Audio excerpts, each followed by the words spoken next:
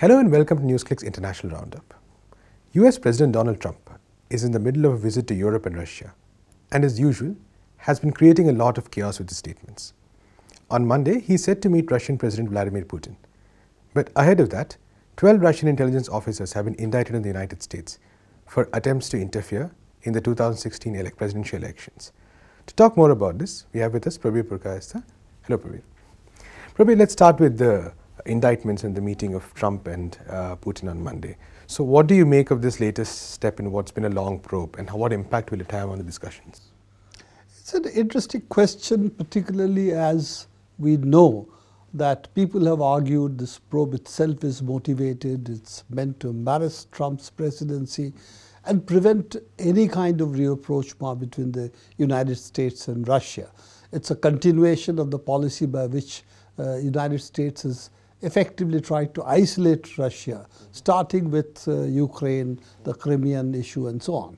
Now, if we take that as the background, then of course this is a further attempt to drive a wedge between Putin and Trump, and also makes Trump's ability to negotiate any kind of understanding with Russia or try to lower, shall we say, the rhetoric on West Asia, on Iran, or issues of Israel, and of course issues of, shall we say, the Baltic states as well as Ukraine and other countries.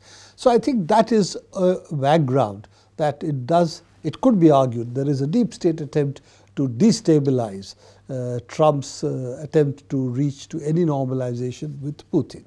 That's one part of it. Let's look at the other part, which I think is also quite interesting. The argument that Russia was trying to hack the US elections. Now, if we take hacking of elections, meaning trying to change elections of another country, then the United States is the biggest serial offender on that count.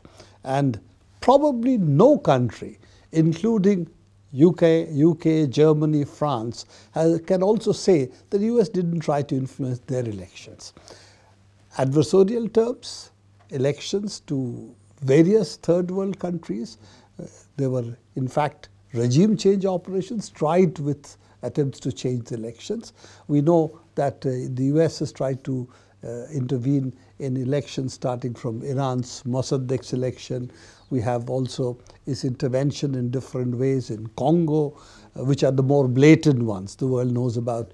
We have coups and attempted regime changes in Syria starting from the 50s.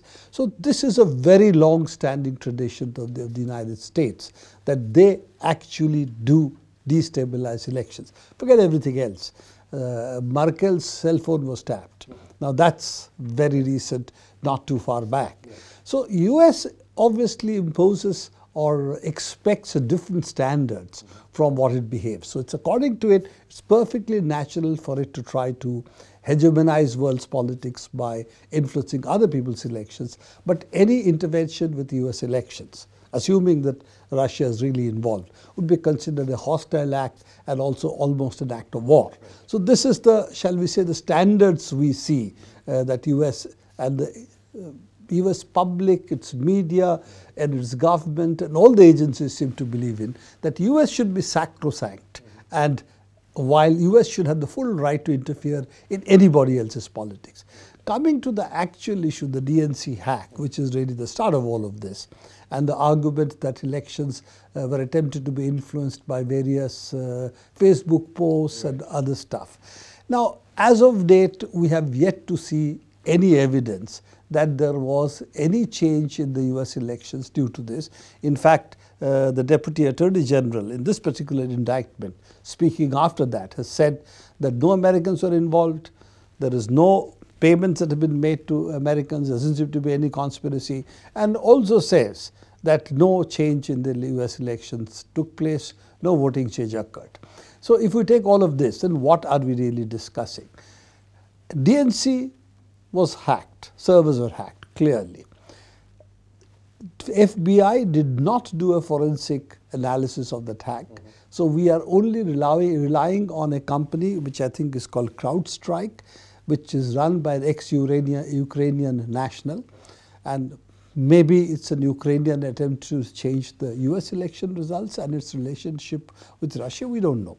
But they are the ones who pronounced Russian hack. They are the ones who claim that there are all kinds of fingerprints of Russia, and that's a story which has been lifted lock, stock and barrel by everybody, including, for what we can see, these indictments.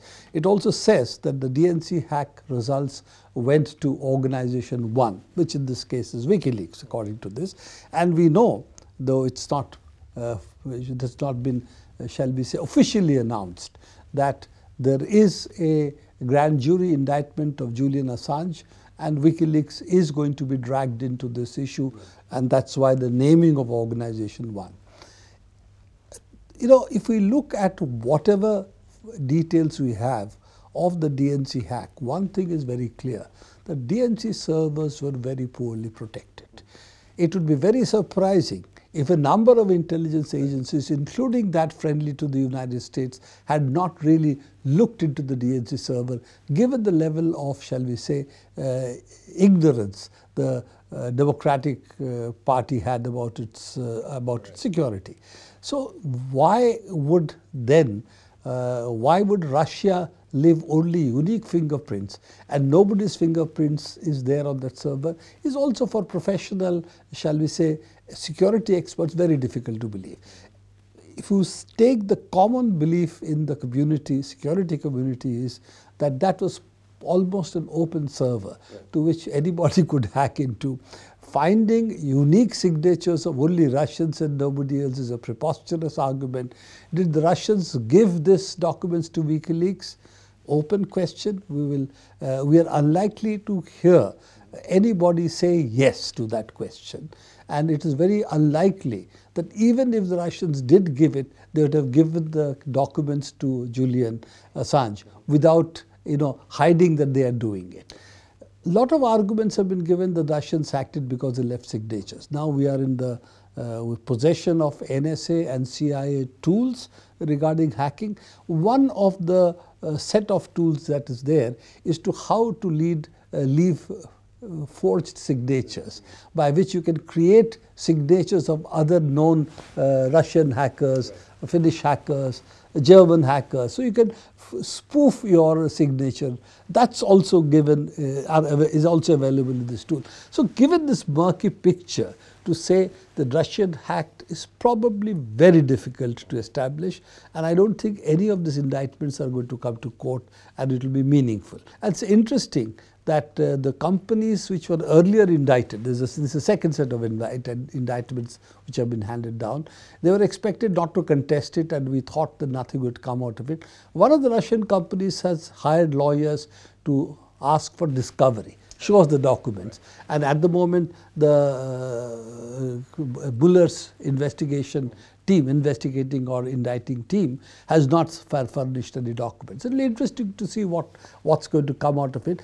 But I find that the biggest fraud is not the indictments. I think that the biggest fraud on the people is the belief that while United States has the impunity to intervene in any elections, forget elections, even military interventions, like in Syria, like in Iraq, like in Libya, like in various other countries, without the official sanction of the United Nations Security Council, which is the only international law which can allow it to so intervene in other countries, that it is talking about elections being hacked, which means it could be propaganda, it could be various other things, which most countries would accept is quasi-legitimate if other countries do try to change the elections in another country which is not favorable to it. I think this is the biggest fraud, that there is something called election hacking, which Russia does, and while US only does benign, shall we say, benedictions. Great. So do you think this would specifically have any impact on the discussions per se, in terms of any pressure being applied on Putin, or is Putin likely to just dismiss the whole issue as he's done before? I think Putin is going to say, hey, I'm not responsible for what is happening in your country. That's your problem, as President Trump. The question is, will Trump be in a position to negotiate too much without seeming to have given in to Putin, and therefore the charge that he's Putin's baby, or he's Putin's tool. And I think that's really the attempt that others are making, that the attempt to circumscribe Trump's ability to reach any kind of normalization of relationship with Russia. And that's really the bigger game plan. Make it impossible to have the rapprochement, in which case the war industry is happy, various other bodies are happy. And it's interesting, or it's very strange in another way of looking at it, that the Democratic Party has emerged now as a major war party.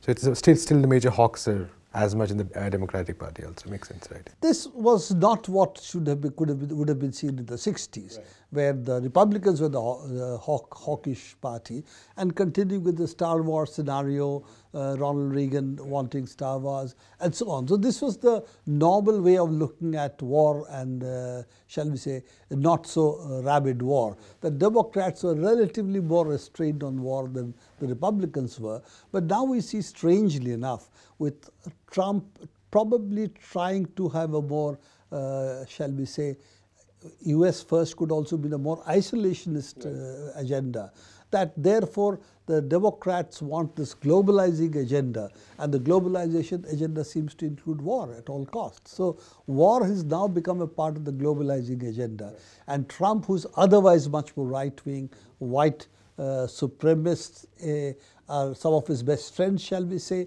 if he's not one himself, that all of this is also anti-globalization in some ways, and therefore he doesn't seem to be as eager to get into war. Though we have Iran, we have Israel-Palestine issue, in which Trump is as much of a hawk, if not more of a hawk, than the Democrats.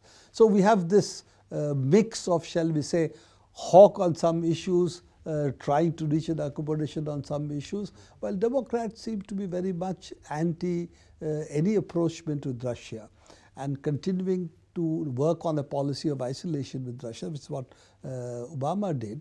But at the same time, on, say, issues like Iran, they were probably not as hawkish. And certainly on the question of Israel, while supporting what Israel did, let's put it this way, Barack Obama was no great friend of Netanyahu, though he also ended up by supporting Israel right through.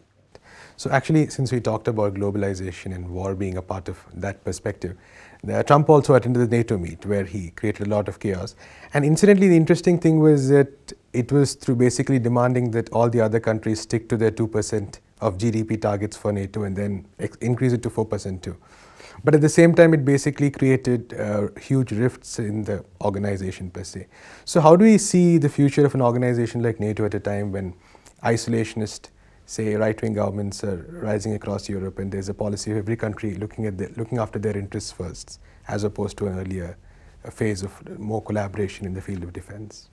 You know, here is Trump's schizophrenia, if you will, that on one hand he says that he would like to have some agreement with Russia. On the other hand, he's telling in the NATO discussion that Germany is surrendering to Russia, and we are protecting Europe against Russia. So it's not clear in this discussion that he is able to reconcile his two completely different positions. But that's the advantage Trump has. He's not trying to give you any coherent position, except that me, look at me, look at me. You know, so that's the position he is. He's always at the center stage of outrageous statements, and all of it means that Trump is always in the news, and that seems to be his strategy. In the issue of NATO, the problem really goes back a long way. It's not Trump alone who is a consequence that has created this schizophrenia in the US policies. US policy is supposed to be against Soviet Union. So once Soviet Union fell, the Cold War ended. NATO should have been wound up. And a lot of leading geostrategic experts, international relations experts said the time for NATO is over. Right. Let's have peace agreement with Russia. Yeltsin was more of a chamcha or a, shall we say, an underling stooge of United States than anybody ever else was, and he was willing to sell Russia completely to the Americans as long they paid him enough money and supplied him good whiskey or good other drinks that he desired. Could have been even vodka. So he was really drunk right through his presidency. This is all the reports that we have. And he also sold off all Russia's assets at bargain basement prices to who later on emerged as the oligarchs. Right. So you had a kleptocracy at a scale we had never seen before, with all of Russian assets being attempted to be really given over to the oligarchs. Now this was the picture that was there. Why did you require the NATO? The NATO was also had promised that it will not come beyond Germany. It came right into the borders of Russia. It did not dismantle itself even after the fall of Soviet Union. The so-called Cold War had ended. It became a containment of China and Russia policy. And in this process, it demanded that it should really have more arms, it should do various things, it should maintain its military bases, it should do various war games right at the border of Russia, and also have ABM batteries in the Baltic states and in Poland. Having done all of that, they are the ones who are creating this, shall we say, warmongering policies toward Russia. And now, of course, Mr. Trump says, well, we are protecting against Russia. Now, this policy was not a European Union policy. It was really a US policy, which the Europeans have slavishly followed. There's no point in not pointing that out. But it has been a US policy all along. So now US is saying, we are still protecting you. Now you have to give us money. If we look at the scenario that there is really no major war threat from the Russians, even Ukraine, and we have discussed it earlier, this was really Russia's response in trying to detach Crimea, which was their military base, and take it out of their sphere of influence, and then bar them having access to a 12 months port. So where you're not frozen for part of the year. So this was the scenario under which the Russians really responded the way it did. It was all provocation and all trying to encircle Russia, which was the NATO policy, and this NATO policy was the US policy. Therefore, the need for defense against Russia. But if this was not the US policy, and this, as I said, was not a European Union policy, then the question of a defense treaty against Russia did not arise. Then what was the defense treaty for? So it had really two purposes. One is policing the world. Therefore, the what is called the global war on terror. That was one part of it. Other is containment of Russia and China for essentially hegemonizing the world, so that there should be no, what US strategic term uses the word, revisionist powers. That anybody who challenges the hegemony of the United States will be a revisionist power, and expecting the European to foot the bill for United States to be the global hegemon. This is really Trump's demand. While other presidents of the United States have seen that this is in US interest, therefore have not insisted of so-called 4%, all of these figures, fancy figures Trump is pulling out, but had said, okay, you guys should pay at least 2% while we'll fit the bigger bill. So the question that European powers have to ask, do they have an independent foreign policy? If their foreign policy is already sold to the United States, then of course it's a moot point that whether they can then say, we don't need defense against Russia, because they have then already decided their external enemies are only going to be decided by the Americans. So that's a decision they need to take. It's a much, much bigger decision that they need to take, not about the budget. To sum up in one sentence, what we now have as Trump's demand for 2% or 4%, it doesn't really matter. Germany has a defense budget of 1.1% and it wants peace. So therefore, the argument that the budget should be increased is an extortionist demand. We will protect you, you pay us the money through your budget. Trump is seeking for net transfers, not to NATO, but to United States. And this is also the transfer they're seeking in their various trade deals. And that also has European Union and even Canada as a target, not just China. So what we are seeing now is the United States, and we have discussed this earlier, the United States attempt to leverage its military strength into economic tribute. So the classic case of the big bully with the big stick now demanding money, because that's the only currency of power that the United States has left with its declining economy. And that's where this issue becomes important, that the US is still the preeminent global military power, and it's bigger, as we know, than all the other countries put together in military terms. Its budget, just the increase of this year's budget, is more than Russia's annual military budget. So it's about 10%. Russia is really 10% of the US military budget. In fact, even Saudi Arabia has a bigger budget than Russia has. So these are not comparable issues at all. They are bargaining their military strength now into tribute. And that's what the demand to European Union is, that pay me tribute. Thank you, Prabir. That's all we have time for today. Keep watching Newsclick.